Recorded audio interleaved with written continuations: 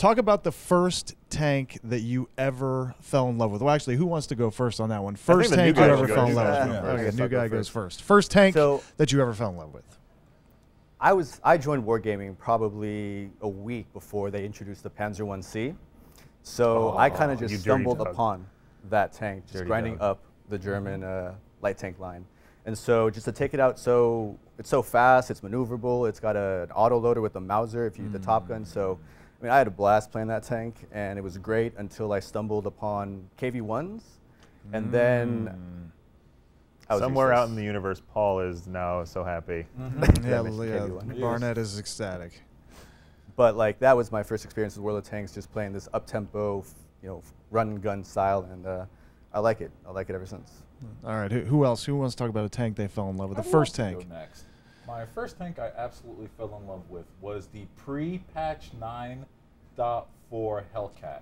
After 9.4, that thing was nerfed into the ground. Turning radius destroyed, engine destroyed, shot dispersion destroyed. But before that, that tank dominated Tier 6. It was a thing of beauty. You get in, you see an enemy, you pop in, half of their hit points, gone. Just gone, and then you disappear into the black of the night, like a true Hellcat player. And then 9.4, now you're this poor, sad little vehicle trudging along, hoping you can turn in time to save yourself. You never turn in time to save yourself. Rubbing it in. Then you just get hit hard. 1/3, 2/3, 75% of your hit points gone. You're still turning to save yourself. Don't worry. And by the time you lock onto the tank, maybe it thinks about firing. And then it lets go. But before that, I'm telling you, before that, all I can think about is the comments of the players saying, "We don't get that anymore. No. Where did that go?" No, it was that a boy pigeon. All right, let's go to we got it. Yeah, no, seriously, we're good. Let's talk to the Cavs. I mean, let's talk to Meathead. The Cavs, because your comments showed last week that you love Meathead's Cavs, so we brought him back. So talk about the first tank you ever fell in love with. It would be the M4 Sherman with the derp. It lobs, which is great. My first love experience with it was when I actually shot it over the hill of something that you wouldn't necessarily be able to see, and it hit a target, and the person was not happy whatsoever. Like and Steph Curry, baby, right over the hill. Were you lobbing AP at this point still? Or? Oh no, HE. HE all the way. HE all the way, and it's just my feel-good tank too. Like if I'm having a bad day or I can't get a win, I go out in that bad boy and I just get wins. Yes. Attaboy. All right, so you cheat. Got it. I don't. Yeah, all right. Whatever. let's turn it around. All right, whatever. Tank you despise. Everybody's got one, right? We love tanks, but we also there's ones we hate. I despise this tank, but it's got to be the M3 Lee. Oh come on. I didn't know how to play tank destroyers when I stumbled upon it. So all of a sudden I don't have a turret. Like I can't traverse. Like I don't get this. Why is this happening to me? Wasn't until another 100 or 200 battles that I finally realized what a tank destroyer was and how the Lee should be played. But by then it was too late. I had moved on to the Sherman and never looked back. But you had a reaction. So I go did ahead and rebuff. A lot of players I allow a good rebuff. A lot of players out here in the comments are going to be like, the M3 Lee is the most terrible tank of all time. Like the medium should never be in the game. Remove it. It's made me stop playing up that line. But you're right, it is a TD by all regards. It also has, I think, a Tier 6 style gun on it. It does. So, I mean, it hits extremely hard. And the moment you learn how to play the M3 Lee, you can be a beast in it. So I agree, like, first time playing through, like, never playing anything before, if that's your first line, yeah, the M3 Lee is definitely a smack in the face.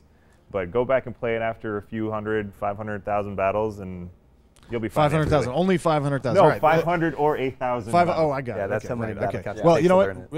We agree to disagree. That's a good one. Okay, who else wants to talk about the tank? Oh, let's just go down the line. You seem to love to talk. Type 95 Japanese heavy tank. That is the most, bar none, probably the most worthless tank in the game. And I will personally apologize to all of you for that tank because every time it sees an M4, it just gets one shot, and this heavy tank just explodes.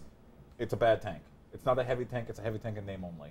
All right. That's it. I got nothing good to say about this tank. Go ahead. Good. That's what we wanted. You. I don't tank actually, you despise. I don't actually have one tank I despise. I have a lot of tanks I despise. Well, you have to pick one. Well, I'm breaking the rules. I hate anything that starts with VK. I hate anything that starts with AT. I also hate. AT5? I also hate. Yeah. I also hate anything that starts with E unless I'm playing it, like the E100. I like playing it. The E25? That's the E25. It's an amazingly OP tank that I absolutely despise. Okay. All right. Playing against, I'm sure. Playing as? No, I don't play it. All right, now we're going to do one last question. We got to wrap this up, but we're going to go back. You got to be brief on this one, but if you had one thing, you go back to the beginning of your World of Tanks experience. You have one thing you can tell that brand new player that he should be doing, he or she should be doing as they go forward. You got to be brief. What is it? Crew training. Crew training, just going to leave it at that? Yeah, I guess we should follow up and why. Take them with you the higher the tier you go. Pretty much? That works. I like that. That works pretty well. Cool. You. Don't jump too many tank lines. Stick with one line. Pick a line and go? Pick a line and go. All right, not bad. You? Map awareness. It's there for a reason. Keep an eye on it, and there's reasons why you get flanked and reasons why tanks show up behind you. It's because you're not looking at it. That's my problem. Yeah. All right. Listen, thank you very much. That's Tank Tuesday. We'll be back next week. Of course, we love your comments. We want to hear more about whatever you have, calves. Not the Cavaliers, but his calves. They're on vacation right now. Whatever you, yeah, obviously. Going fishing soon. I was actually curious why they pointed out your calves. I wasn't that impressed, to be honest, but that's just me. So we're back next week. Put some comments on what you'd like to hear from us. Talk about it next week. Thank you. Please subscribe.